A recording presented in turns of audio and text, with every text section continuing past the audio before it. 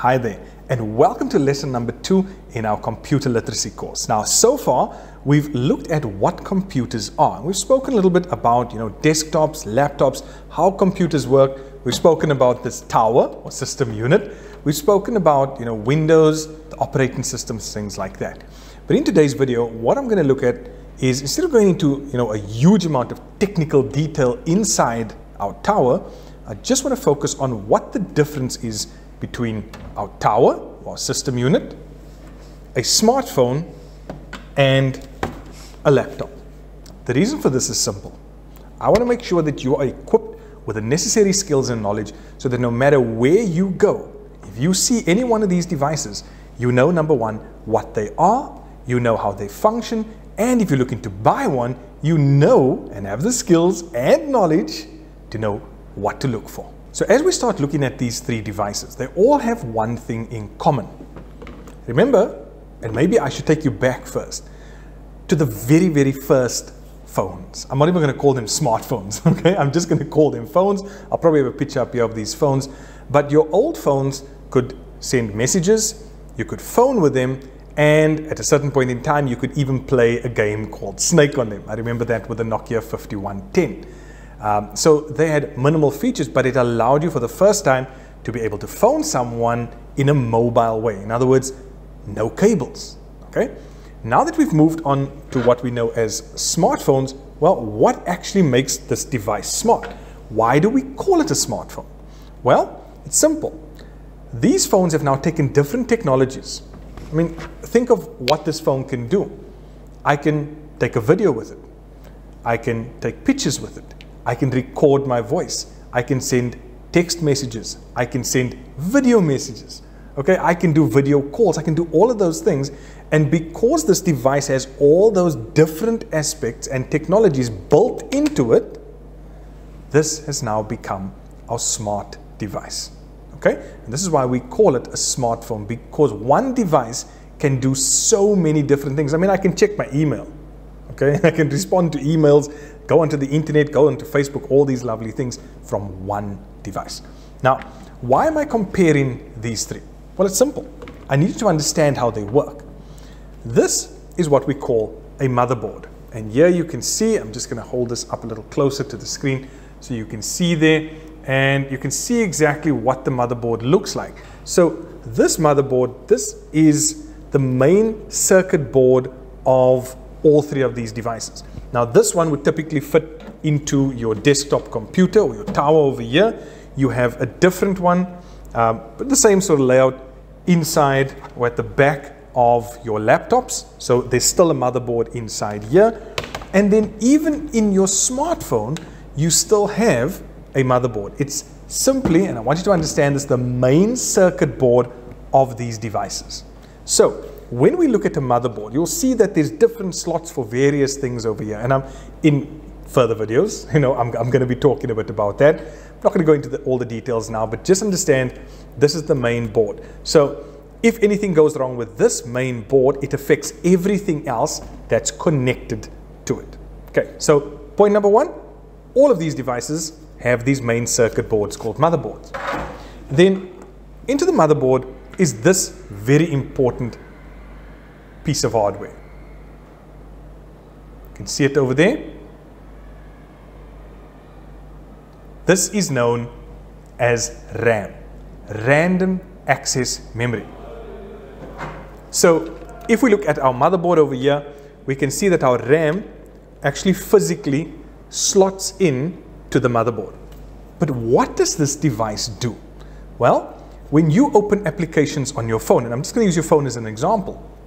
When you press and open, Facebook, and you go to WhatsApp and all this, the instructions that allow these programs to open, it's stored in memory. So the more of this you have, the faster it is to actually open applications and get them running. Okay?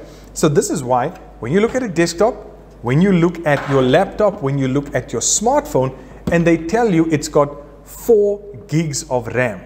That's the amount of space it has to hold those instructions. And I know many of you might have come across, when you have issues with your computer, and sometimes people will tell you, well, have you switched it off and switched it back on? Why would they say that?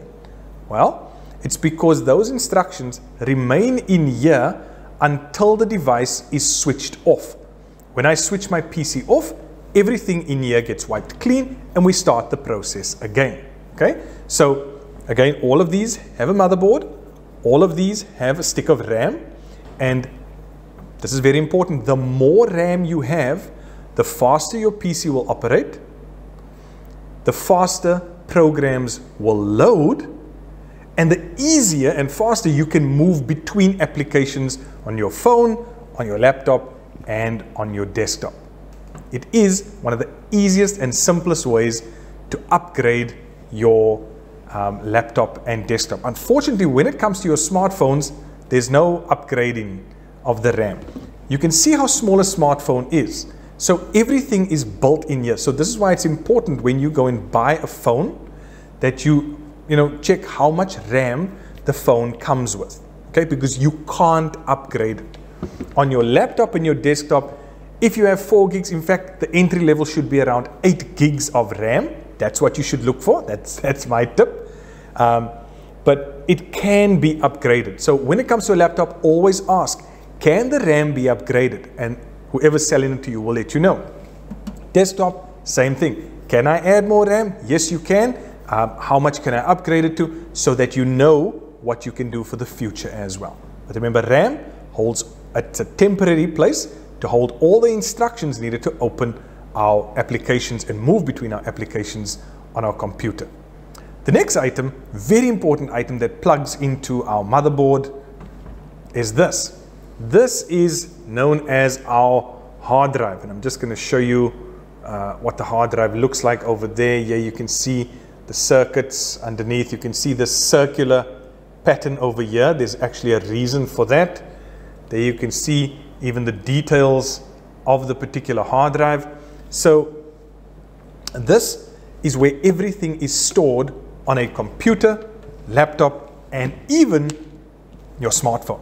Okay, all of them have hard drives. So what does this device do?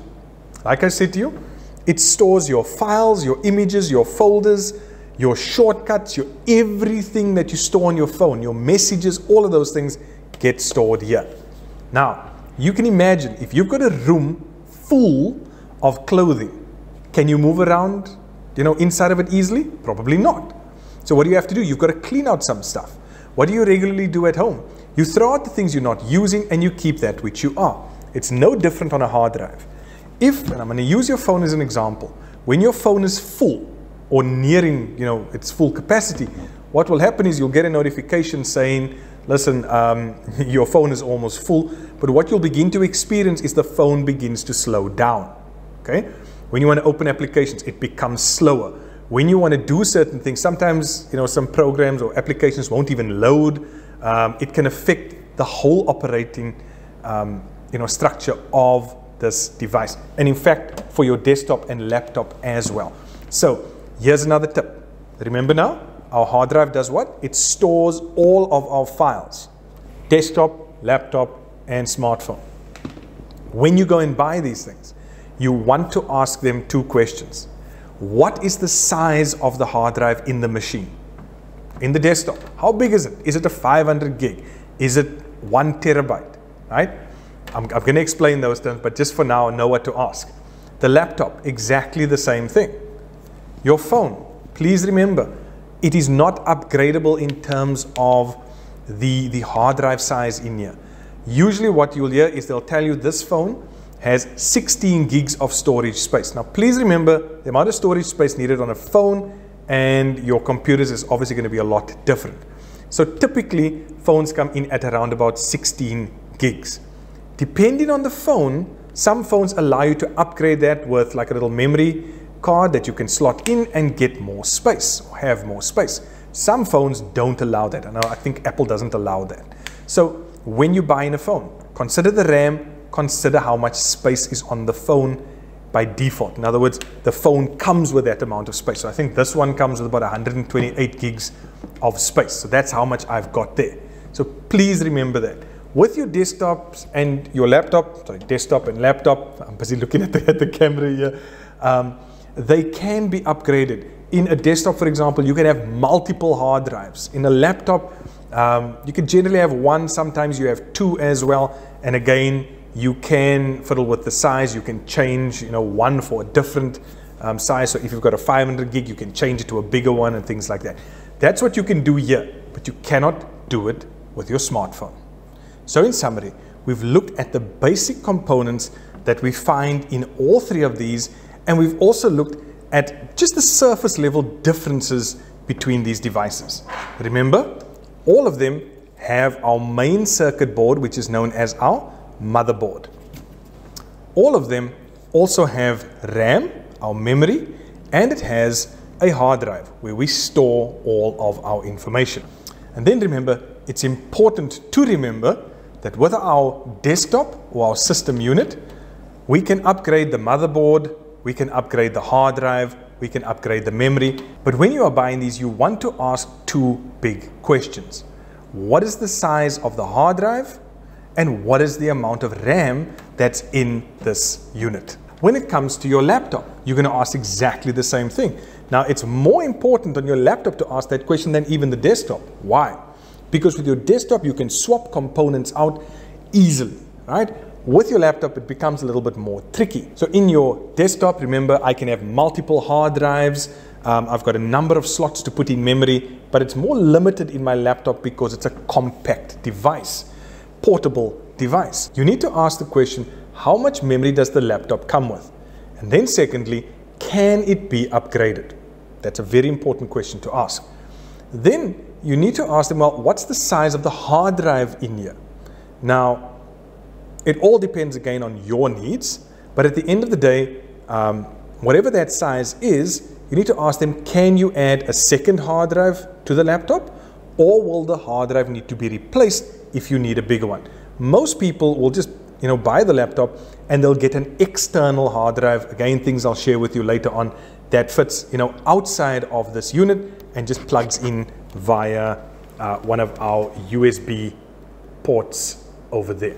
Okay, then remember, when it comes to your smartphone's also got a motherboard, it's got RAM, it's got a hard drive. The questions you want to ask is, well, how much RAM does it have? How quickly is it going to move between applications? Also, the amount of hard drive space. Is it 16 gigs? Is it 32? Is it 128?